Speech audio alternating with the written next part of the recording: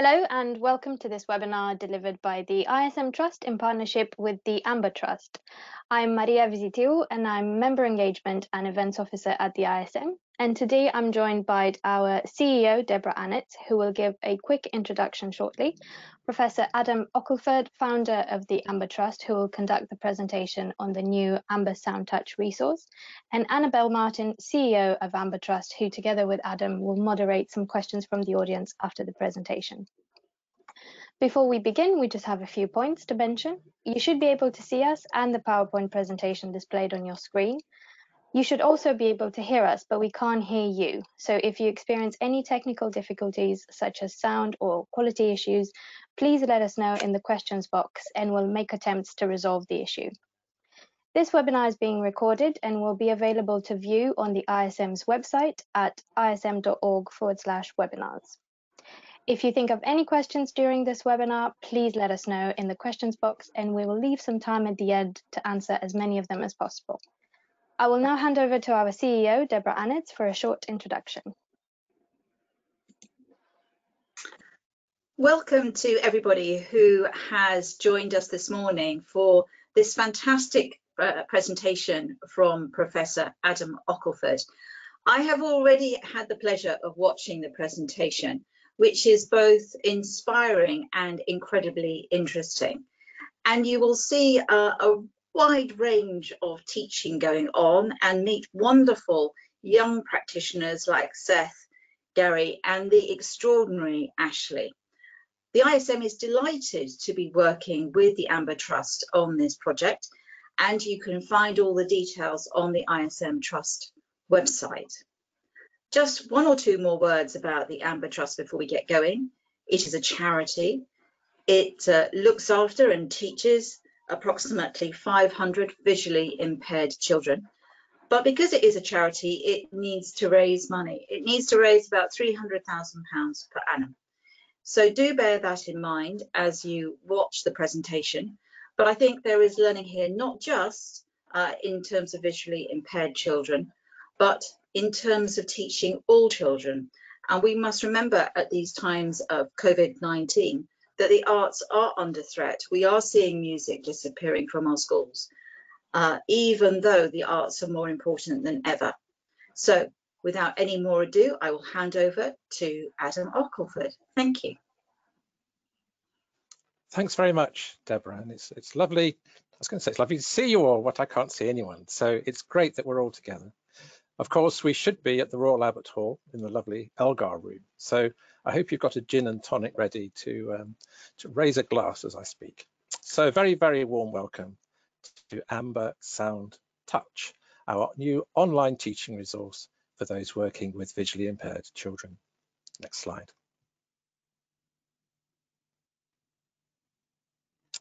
So the good news is that Amber Sound Touch is freely available anywhere in the world to those who want information and advice.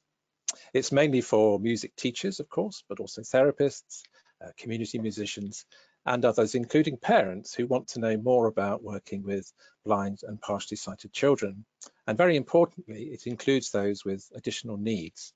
About 3/4 of visually impaired children have additional disabilities of one sort or another, including autism and learning difficulties. But beyond this, I think, as Deborah said, good practice with any child with special needs is just good practice. And anyone working with a blind child will learn such a lot about how they teach. And I've certainly found over the years that a lot of the ideas that have come from working with children with visual impairment have really informed my teaching with children who can see. Next slide.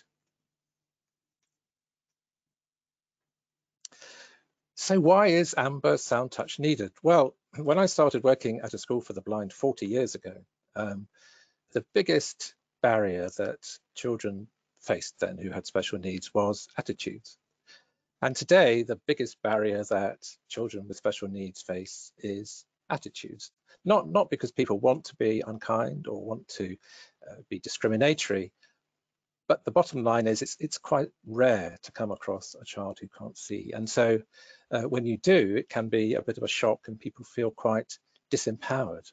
They have lots of questions. You know, how do I How does the child find the piano stool? What about music? They won't be able to read print. And so sometimes, unfortunately, teachers say, well, I'd rather not risk it. I'd rather not risk the embarrassment for me and for the child. But the key message is that everyone can work with children with disabilities and those with visual impairment. And the idea of the Sound Touch resource is to help you to do that. At the heart of the website are 13 fantastic short films. And these introduce a range of children, right from a toddler called Seth, right up to a young woman learning music at Oxford as an undergraduate. So the full range of age and intellectual ability. There's a long film about children with complex needs, who you'll mainly find in special schools. And another key message is that even having quite severe or even profound disabilities needn't be a barrier to musical engagement. Some of the most extraordinary young musicians I've ever worked with have severe learning difficulties, as you'll see.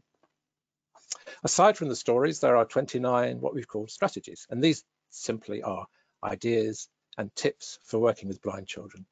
And they cover a whole range of issues, almost like frequently asked questions, ranging from safeguarding, which of course is always top of our agenda, to how to read and write music in Braille. Next slide, please. So to get started, the website is now live and you can find it at that address, https://ambertrust.app. And when you click on that, the opening page looks like this. Next slide, please. There you'll see the opening page. And the great news is there's a film right at the front to help you, to tell you what's on the site. So perhaps we could have a look at that. Thank you.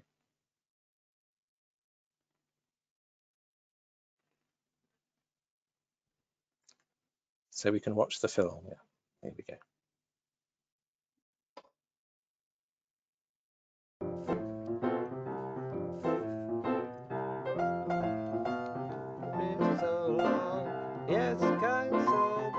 Sound Touch is all about inspiring music teachers to show them that everyone can work with children with a visual impairment. So, what have we got to do now? Fills. Fills. So I go coffee, coffee, Coca-Cola, coffee. That's it, right? Let's go. When you're asked to teach a blind child music, it can be a really daunting prospect. These films will show you just how easy it is, what fun it can be, and above all, how much you'll learn yourself as a teacher. Strong fingers.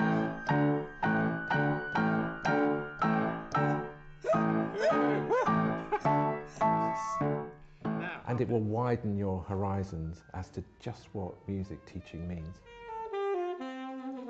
How are you going to change that now? What can you do?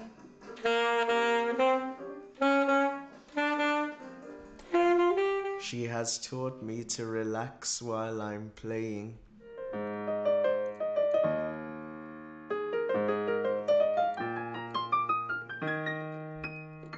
That's really high. Sound Touch has 13 videos, each one a story of a child or children. Peppa Pig. Peppa Pig. These films feature children from the early years. Wincy, wincy spider, climb up the water spout. Down came the rain and washed poor Incy out. From children who are still learning to express themselves through sound, to those who are studying music at an advanced level. So I'll turn up, he'll put a kettle on. That is a very, very good Magnificat, if I may Oh, say so. thank you. And saving that age. She said to me, how are we going to work at her first tutorial? I'm not thinking at all about her sight. I go around a lot of schools and see children I think have potential, and it's tragic to get to 16 and no one's ever felt able to actually engage with that person. What these films show is the power of music to transform children's lives.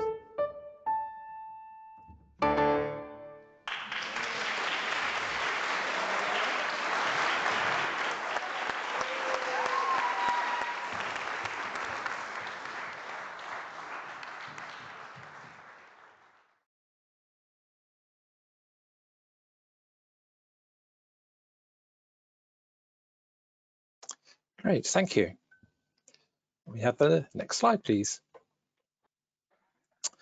And the next one after that. Yeah, so choosing the right section for you. Now, there are 4 teaching roles that Amber Sound Touch addresses. And below the picture of Francis there, you'll see a button saying teaching roles. So, and indeed above him as well, there's 2 buttons. So click on one of those and you get to the next page. New slide, please. And there they are. So there's working with children in the early years. And I think one of the great things I hope going forward is that there'll be a real recognition from music hubs and others with the new National Plan for Music that working with children in the early years really is at the core of what we do. There's a fantastic amount of research now showing that the musical mind really does get going in those first few months and years of life, and that's the most critical time. And even more so for children with disabilities, it turns out. So that's a crucial area I'm always encouraging people to go into. And if working with blind children is terrifying, working with blind babies is even more terrifying, but it's amazing fun and they are fantastic to work with very often with very, very keen ears. Next, the biggest section, which is for instrumental and vocal tutors. And then there's a whole section on working with visually impaired children who have additional disabilities, particularly profound and multiple learning difficulties. And finally, the section I suppose that's really most close to my heart, which is children who have dementia. So there are a small number of children who have neurodegenerative disease. And actually music is the most important thing very often in their lives. Music will continue to function when language has ceased.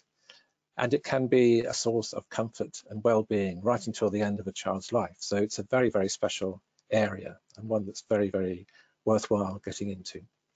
So let's start by looking at the 4 sections. Next slide, please. So working with the children in the early years, you click on the button. Next slide, please. And there you'll find set out the stories and strategies. There's one story to do with this, which is Seth. So we'll have a look at Seth first and then have a look at some of the strategies. Now you'll notice in the strategies that there are things called sounds of intent, levels 2, 3, 4, and 5.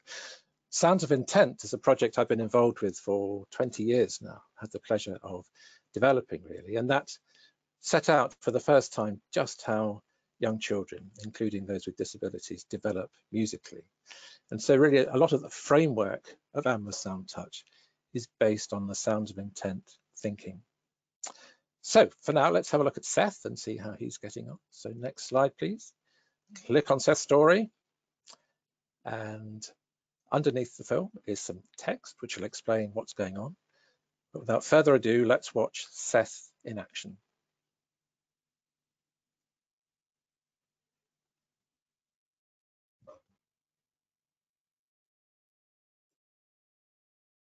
Let's do it again, Seth.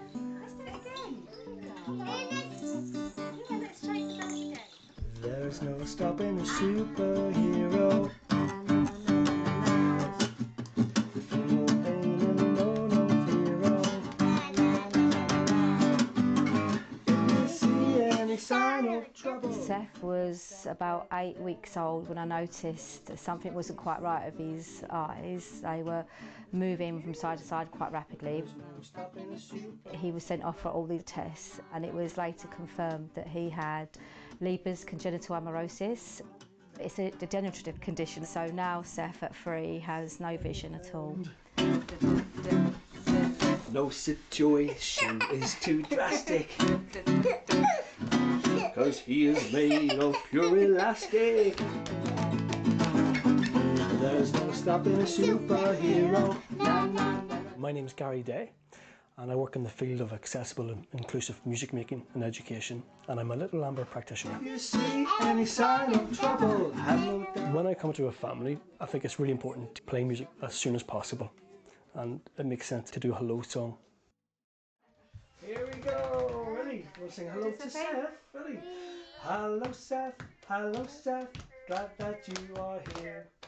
Hello Seth, glad that you are here.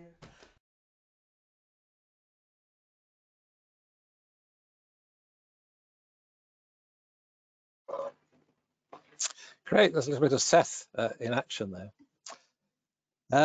Next slide, please. So now, after watching the film, you may well want to revisit some of the stories and strategies. So if you click back to the strategies button there, next slide, please, you'll find some of the strategies. And these really are the practical advice that teachers need in order to get going. Next slide, please. So we'll click on Getting Started. Next slide. And there we go. You come into another page, and there are sort of subcategories. So you can find the thing that interests you, just like frequently asked questions. So before the first session, often people want to know what to do, how to meet and greet a child who can't see. Do I sort of shake the hand? Do I touch them on the shoulder? What do I do? Working with parents is key. I think the Amber Trust over its 25 years realised that we just don't work with children, we work with families, and that's really important. And of course, crucial at this particular time, particularly is safeguarding. So let's click on safeguarding.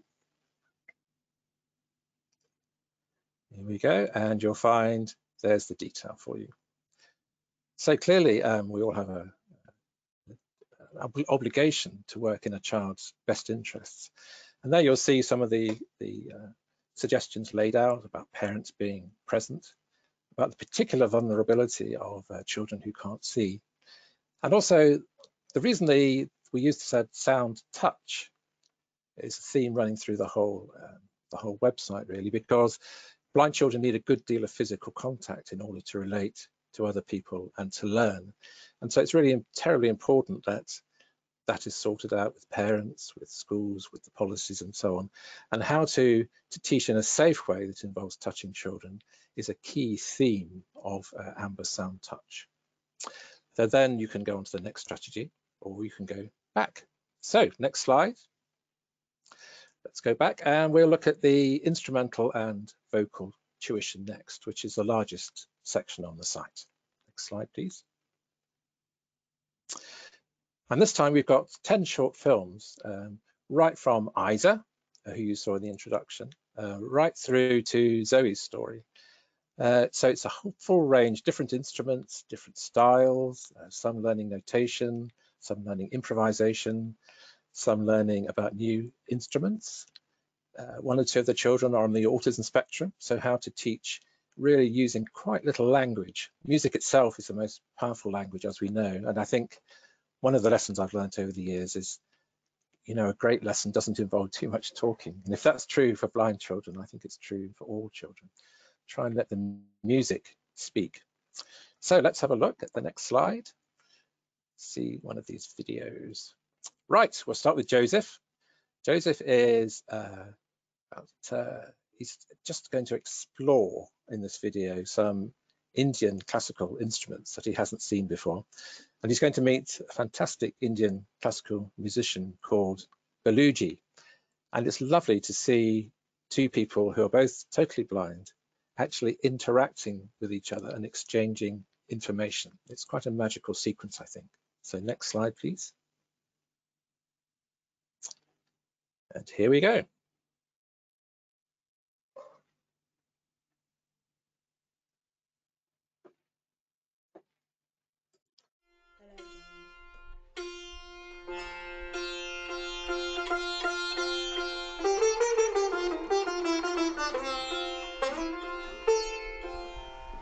So I'm sitting here opposite, just in front of you, as you can hear me. This is the sitar. How many strings it has? It's got 1, 2, Okay. 3, 4, 5, 6, 7. Yes, 7 on top. And blind people like me and Joseph or anybody else, we don't see anything, so we touch. Do you see underneath there is another set of the strings? Underneath it. Yeah, underneath those 7 strings he just played. Any instrument I give, and I ask them to touch first, explore, and then I ask their opinion, what part of the instrument, what it does. and then I tell them what actually happens. Is it more? After this big peg, you see this one, the big? Yeah. After this, the 1, 2, 3, 4, 5, 6, 7, 8, 9, 10, 11, 12. No, 11. Are there 11 strings there? 11 strings, yes. For a child who can't see, it's really vital that they have first-hand experiences of things, because they'll hear stuff on the radio, on the internet, see stuff on the television, but they won't know, of course, what's actually making the sounds, or they might hear a sitar but have no idea of the actual instrument. So if you hold it like that, and the right arm goes like this, around this, yeah, and good, very good. And when I have to see what they are doing, I have to put my hands on their hands. So it's more touching. And it's not like sighted people, you do this and you do that, and you look at that and it's done. We have to be in touch with each other. What are those for? Those pegs thing. Those up there for the sitar. Take my hand and show me.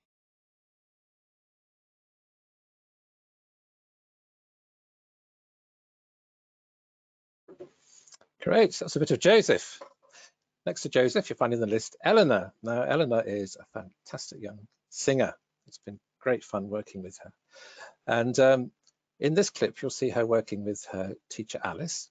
And Alice is also visually impaired, as it happens. She's got Stargardt's, which is a condition that gradually your vision goes. And so both Eleanor and Alice actually have that kind of vision that they've lost, in a sense. So they have visual memory to work with. And of course, it's quite different working with someone like Eleanor, who has seen completely and can still see a bit, compared with someone like Joseph, who's never seen. So I think it's really important when starting to work with children that you can ask them what the best approach is, what the kind of sort of level of support they need, and also parents as well are very important with young children. And Eleanor's one of those who's very, very good at saying how she wants to learn and the sort of strategies that are helpful for her.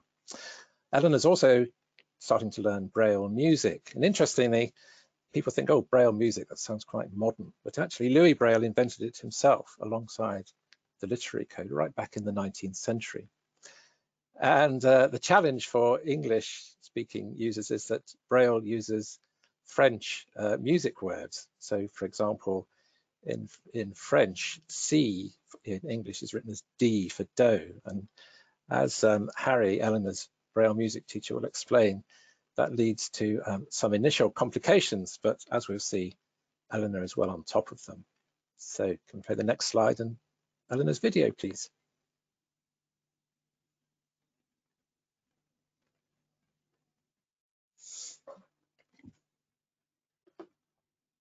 Can we use our arms like we did last week with that big painting motion? I want us to use lots of energy through that so that we keep our energy up all the way through the phrase.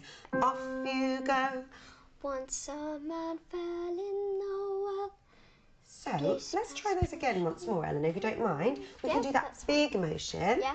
Okay. Yeah, that'd be great. If you can show us the big movement. That's it, and we did the big hand. Go all, this is one big smooth motion. It's really great having Eleanor's mum, Kelly, to help, because sometimes Eleanor can't see Alice and Alice can't necessarily see what Eleanor's doing. And it's lovely the way that Kelly just steps in and shows Eleanor what Alice means.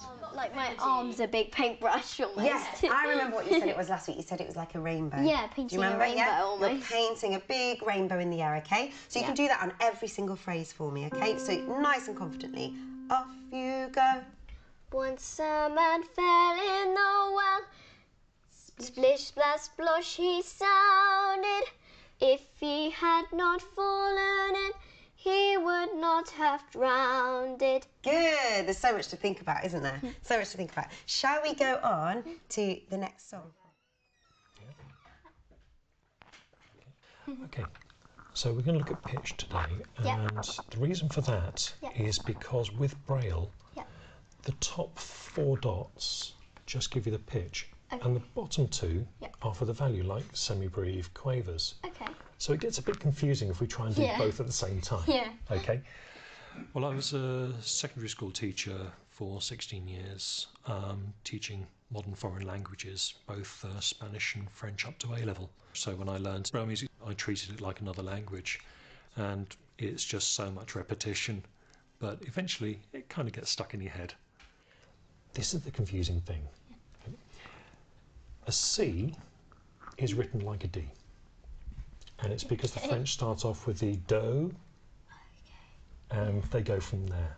Okay, so it's almost like it's always one letter higher. One letter up. Exactly. Okay. Okay, so in front of you, there's my little Braille version for you. So the first letter, it's a C, so the pitch C, so it's a C note. Go on, can you read up next? Quaver is D. Yes, exactly. Okay. So the normal sign for a D is actually a C in music. Okay. Right, okay. So do you want to read the next one out? D, quaver is E, okay. Yeah, you're getting the pattern. And then E, quaver is F. Good. Okay.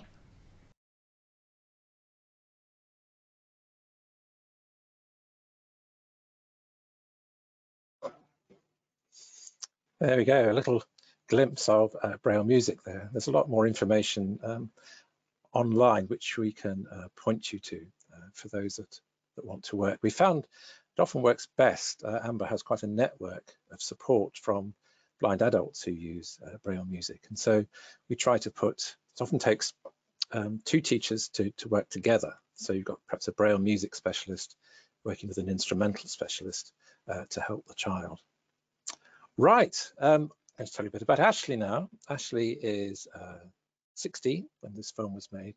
She's totally blind and actually has a severe hearing loss, and she's on the autism spectrum.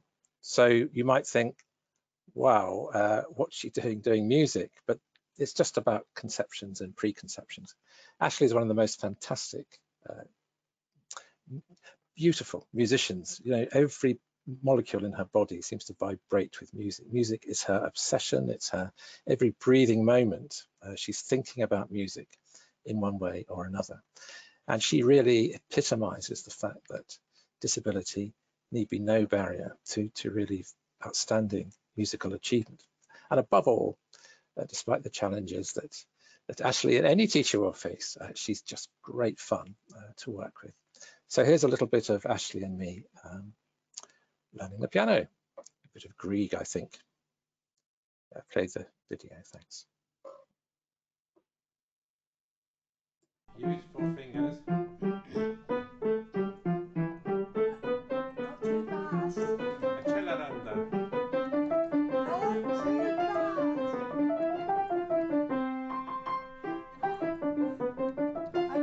good. Very good. Use 4 fingers. Ashley was born at 23 weeks and 5 days. She's blind, autistic, and has a hearing impairment. Right, you choose the next one. Okay, I will. Yep.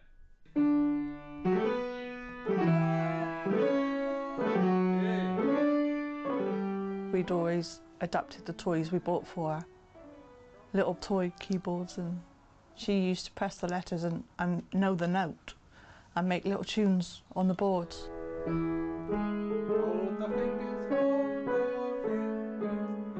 It was all musical toys which was given to her because she couldn't see to do anything else. Hold the fingers, hold the fingers, hold the fingers. She was gifted an old piano, which she then moved up to. That was probably when she was 3 or 4. Yay, Ashley, very good.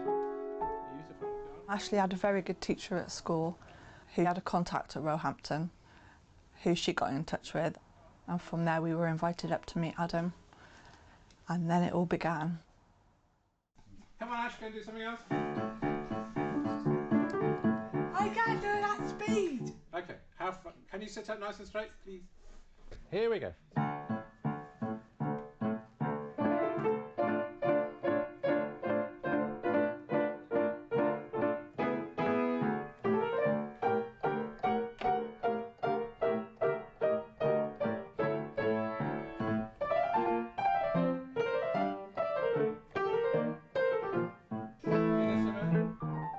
When you approach teaching a sighted child, there's a kind of traditional way of doing it. So the child looks at some music, the teacher shows them how to hold their hand, and they map what they can see onto what they can hear, copying the teacher by looking. With someone like Ashley, she starts first of all with the sound.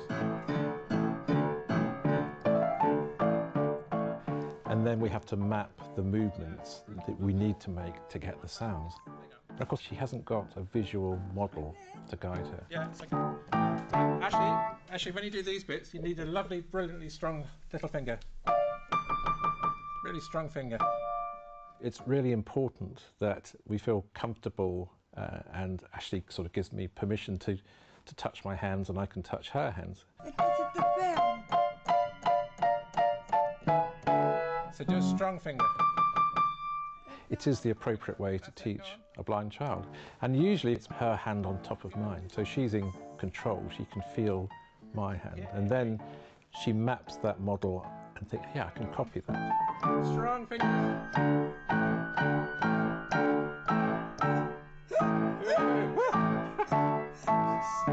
Now, hard bit.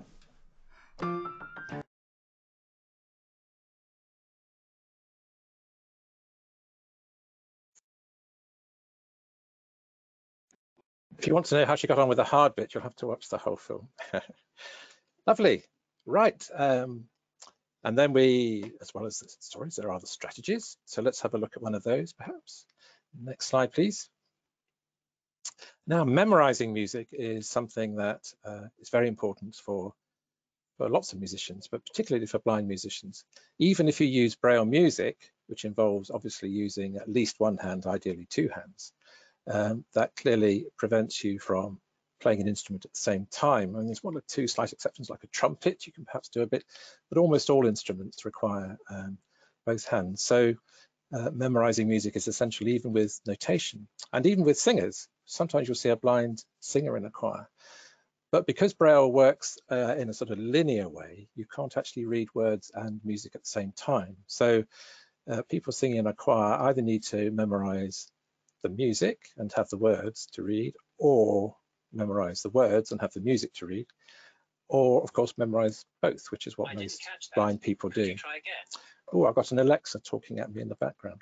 Now then, so let's have a look what memorizing music entails. So we click on memorizing music, and there we've got the importance of memory to blind musicians.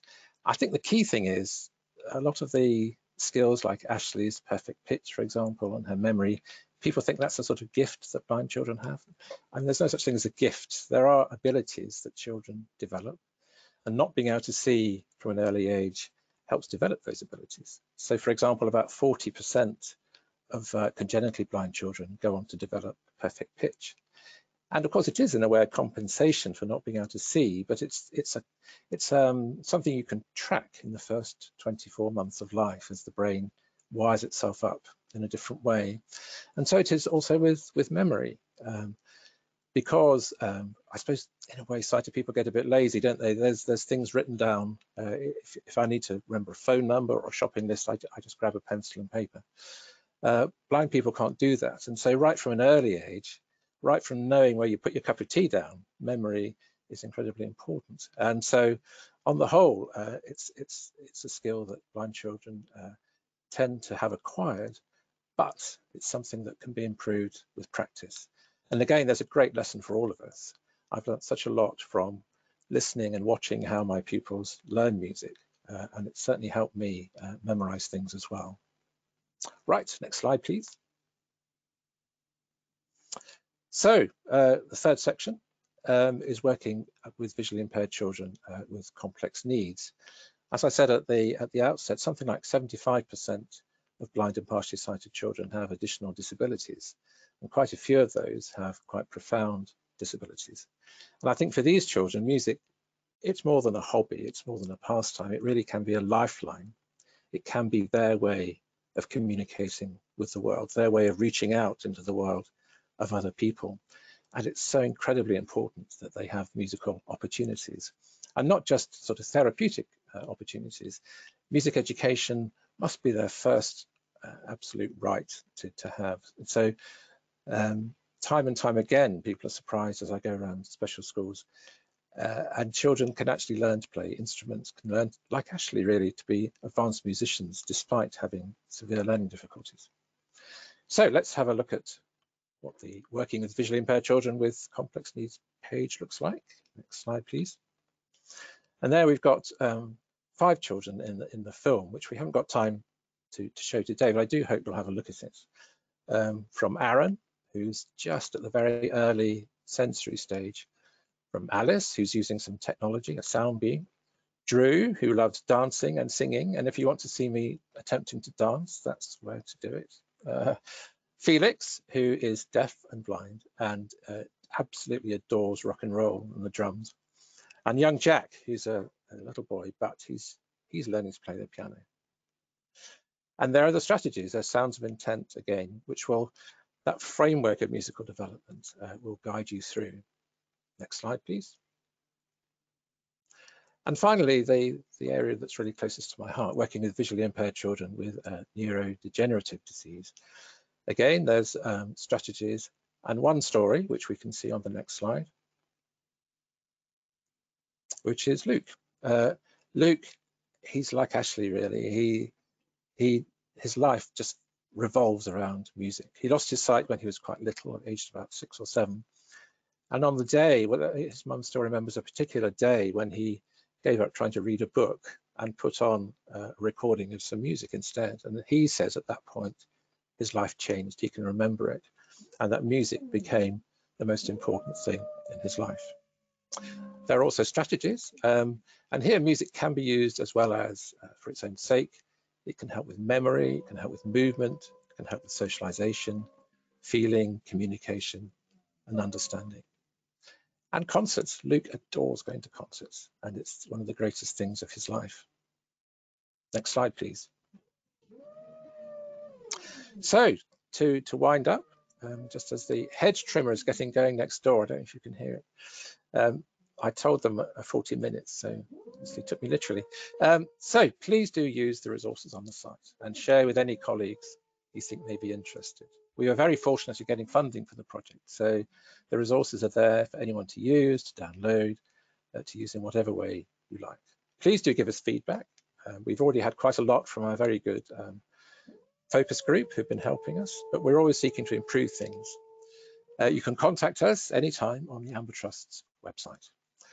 And as Deborah mentioned at the outset, we need to raise about £300,000 a year to support the 500 visually impaired children that we do across the UK. So if ever you want to have a concert for us or something, that would be really good.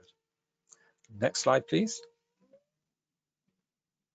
And thanks, well, thanks above all to the children and young people involved. It's a huge privilege to be able to go and film young people's lives and their families in action. It can be quite nerve-wracking if you're a teacher to agree to be filmed, but it's a really good experience, I must say, and we had great fun doing it. I work at the University of Roehampton, leading the Applied Music Research Centre, which is really the world leading place for research into music, visual impairment and autism. And we saw the development and production of Amber Sound Touch with Dr. Hannah Marsden.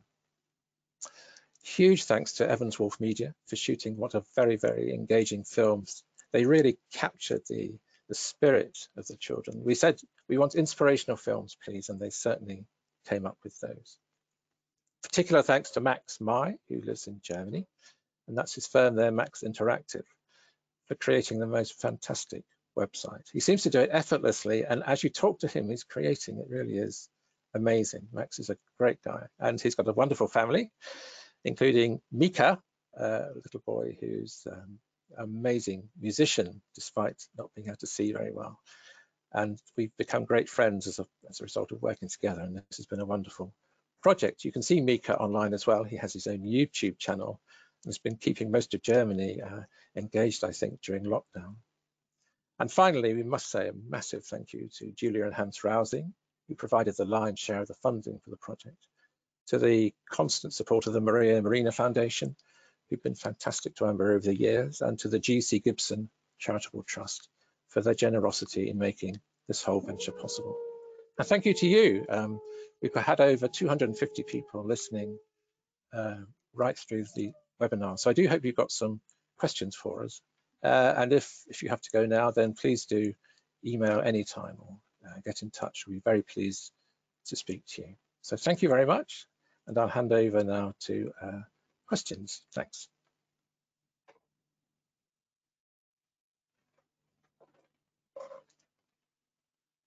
Hi, Annie. Hi, thanks, Adam. That's brilliant. I've got some really good questions here for you. I hope they're not too difficult. They're not too difficult, no. So the first one I've got is a really good question, which is, do you need to be a specialist musician to use these resources? For instance, can QTVIs use these resources in the homes with families? Definitely, yes. I think one of the... I've got some feedback, Annie. You might need to mute yourself. Great. So absolutely, a lot of, as I was writing the materials, it struck me that actually these go beyond just music. The kind of advice that people want of how to teach a blind child is all contained there. And so as a QTVI, you can get hold of the materials. A lot of it will make sense to you because it's the sort of thing you're trained to do. But it also means you can then advise teachers, music teachers and families as to how to do things. And certainly the materials on early years and complex needs are definitely not the province just of specialist musicians. Anyone can use the resources and have a go. Right. Excellent, thank you. Another good question we've had is from somebody who says they're supporting a blind child with natural music ability. And the issue is the child's reluctance to get involved. So however much the teacher and families are trying to encourage the child, they don't really want to get involved. So have you got any suggestions on how they could encourage them? Sure, yes, of course. Those 40% of blind children who have absolute pitch, not all of them want to do music. But normally I find it's a question of not going with any preconceived ideas of what music a child wants to engage with. Very, very often children do engage with music, but they engage with music that they like. And that may be the music that they found on YouTube or music that accompanies some of the games they play online. And blind children do like playing games online as well. And so I tend always in the first lesson to say, just to find out what the child's interested in. And if they've got a favorite piece of music, a pop song, whatever, just to bring it along. And let's have a go at playing it. Let's discover how to do it. And then usually once you've hooked the child in, you can then engage them in a broader way. When Ashley first came to me, I think her obsession of the time was ABBA. So we did quite a lot of ABBA to start with. But you know what? And she said, I hate classical music. I said, okay, Ash, fine. Here's a friend of ABBA called Bach. ABBA loved Bach, and I think you're going to love him too. And here's another one called Grieg. And before you knew it, Ashley was absolutely hooked. I spent about an hour last week going through the whole of the Bach's 48 preludes and fugues, telling her which key they were all in, how many voices there were, and she's absolutely hooked. So very often it's just a question of starting where the child is at and growing outwards from there. So good luck, but please do get in touch if it would help and we can have some more ideas. And coming out of that question as well, someone else has asked, which I think is interesting, is it too late for a child if they're sort of 14, 15 to start learning music?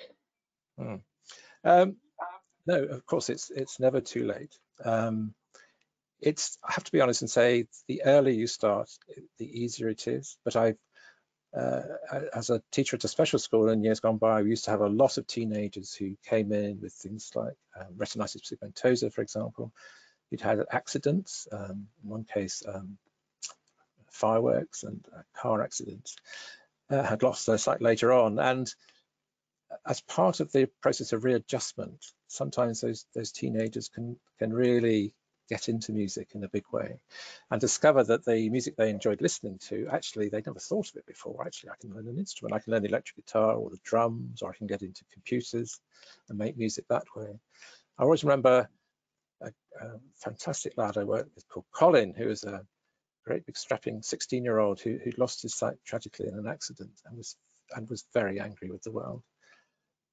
And one day he came to me and said, I want to learn the piano. I said, right, Colin, okay. And he had huge hands and he never really used them for anything very detailed like that.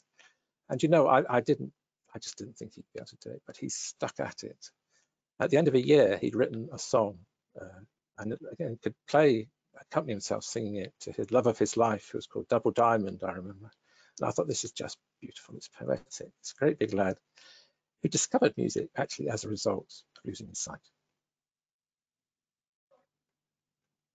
Any more questions, Annie? Fantastic, thank you.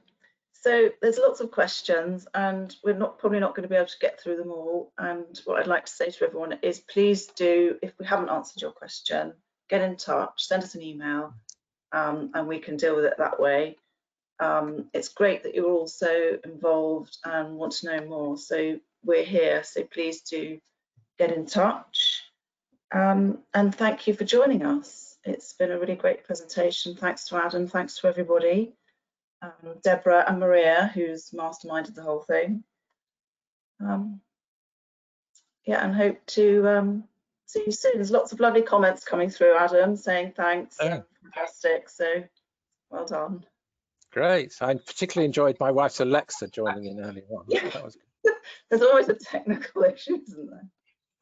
Yeah, great, wonderful. And please do get in touch. Always happy to discuss things one-to-one. Thank you. Thank you to you both, and thank you for everyone who attended the webinar. Any questions that we received then we didn't have a chance to answer, I'll pass on to Adam and Annabelle. And if there's any other questions that you want to send us, you can either direct them to the ISM website, and we'll pass them on to Adam, or you can email them directly. So yeah, thank you again for attending. Thank you both for the lovely presentation, and we hope to see you at another webinar soon. Thank you. Bye.